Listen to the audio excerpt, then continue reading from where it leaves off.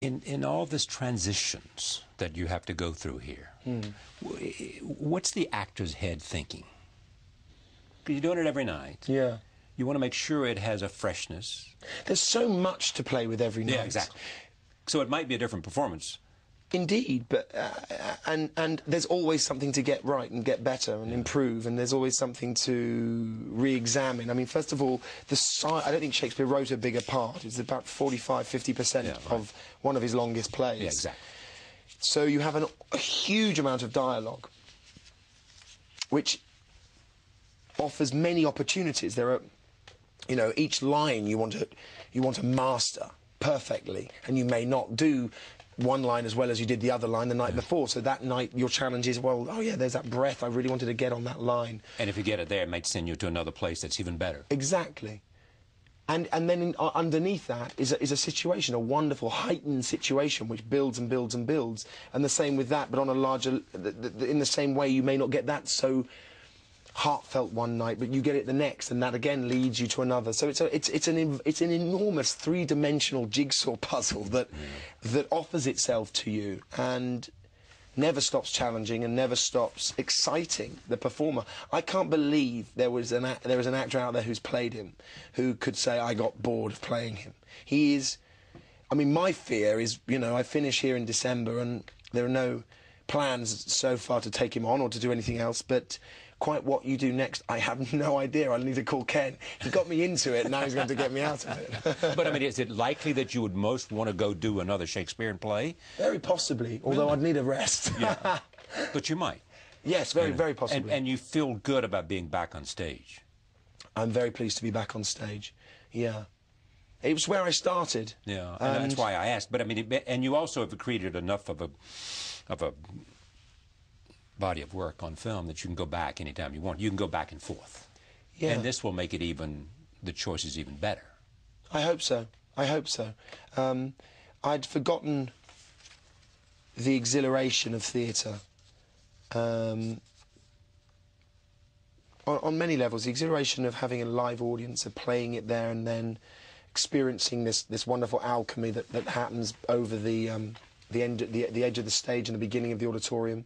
And indeed, the potency of an ensemble and what you build up, the rapport you build with a group of actors.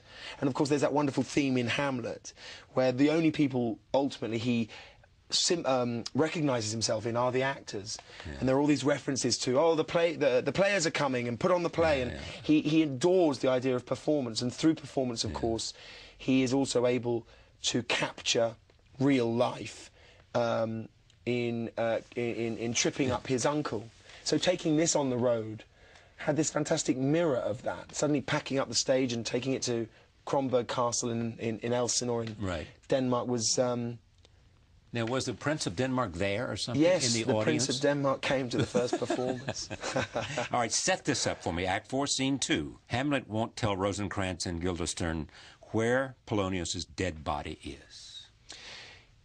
There are all these themes of madness throughout Hamlet, and many questions posed. Is he mad? What is madness? How mad is he? Does he become mad? To me, the path is quite straightforward, actually. I'm not going to explain it now, because I think it's more exciting when people come and see it. But what I will say is this, that he gets as close to madness as possible after he's killed Polonius. And at this stage, his recognition of what life is and the worth of life is very potent in his tongue and in his mind, and indeed he's also in this moment battling with his newfound enemies, Rosencrantz and Guildenstern, who prior to this were indeed his oldest friends. Roll tape, here it is. What have you done, my lord, with the dead body? Compounded it with dust whereto 'tis kin. Tell us where 'tis, that we may take it thence and bear it to the chapel. Do not believe it. Believe what? That I may keep your counsel and not mine own. Beside, to be demanded of a sponge. What replication should be made by the son of a king? Take you me for a sponge, my lord? Aye, sir. One that soaks up the king's countenance, his rewards, his authorities. But such officers do the king's best service in the end. He keeps them like an ape in the corner of his jaw. first mouthed to be last swallowed. When he needs what you have gleaned, it is but squeezing you, and, sponge, you shall be dry again. I understand you not, my lord. I'm glad of it. A knavish speech sleeps in a foolish ear. My lord, you must tell us where the body is and go with us to the king. The body is with the king! But the king is not with the body. The king is a thing. A thing, my lord. Of nothing. Ah! Every night, does the audience react different? Do you get different moments in terms of the line one night versus another night? Or do they seem to respond the same way in terms of applause? There are certain reactions every night to key moments. Yes, which they're waiting for. Which are also brilliantly written and brilliantly performed, I have to say, by the company. The role of Polonius, which Ron Cook plays, is filled with the most fantastic wordplay and witticism, and Ron is a brilliant actor and a brilliant comic actor. So there are certain key moments and key physical moments that we've devised that we know we get positive response from. Sometimes we don't, and that's the wonder of live theatre too, when you're like, and there's nothing there. And you're saying, did you not get it? You have to carry on and motor on and think, God, well, maybe they'll get the next one. Tomorrow night. But there's also... That's the other great thing about theatre. I'll Well, get exactly. them tomorrow night. You'll get them tomorrow night, and also tomorrow night they may get something that you've never gotten before. Right. And there's... What I've noticed here is the audience is... the audience here really meets you halfway. They want to get it. They want to enjoy it. And there are certain moments which in the London run are key moments of not humour, not drama, but shifts in the dynamic of the play. And here you can hear people audibly moving and feeling with you. It's very, very palpable. Everyone said so in the cast. And they're also very enthusiastic here, which is wonderful. They've got a great embrace of the theatre. Do you see Hamlet or the performance different today than you did when you began, so many months ago? Very much so. Do you really? I mean, I was thrilled with the London run and thrilled that we were embraced and enjoyed as much as we were, but I look back now and I think, oh my God, well, what was I doing?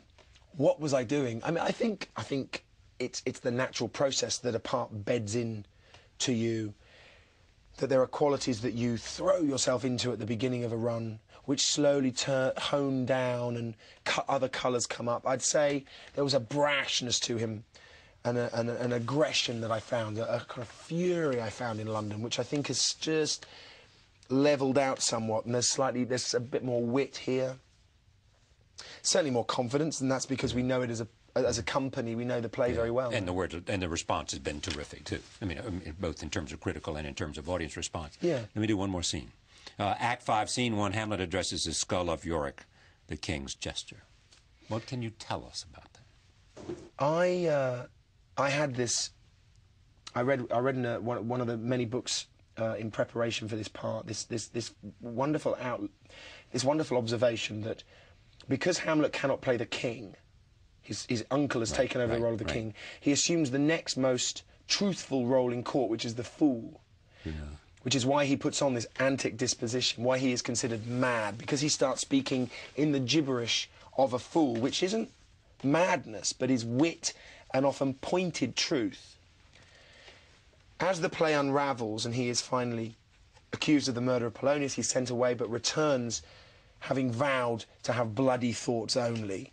The first thing he sees is a gravedigger, and the gravedigger unearths this skull, which turns out to be the old fool's skull, which is a wonderful sort of symmetry. Yeah. It also happened to be one of his closest friends as a boy, this old man who was obviously the court jester.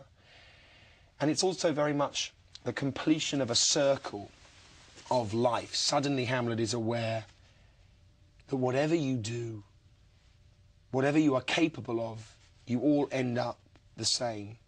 Whether you're Alexander the Great or Caesar or a gravedigger or a lawyer or a politician or a courtier, you all end up in the earth, and you all end up as matter. And when he suddenly has a connection, not just with that sort of scientific truth, but also with the actual life that was in this skull, it's it's yet another moment that, if you like, affects him directly to the heart. Roll tape. Here it is. Alas, poor Yorick. I knew him, Horatio. A fellow of infinite jest, of most excellent fancy. He hath borne me on his back 1,000 times, and now, how abhorred in my imagination it is. My gorge rises at it. Here hung those lips, which I have kissed I know not how oft. Where be your jibes now? Your gambols, your songs, your flashes of merriment that will want to set the table on a roar. Not one now to mock your own grinning. Quite chop-fallen. Now get you to my lady's chamber and tell her, let her paint an inch thick. To this favour she must come. Make her laugh at that.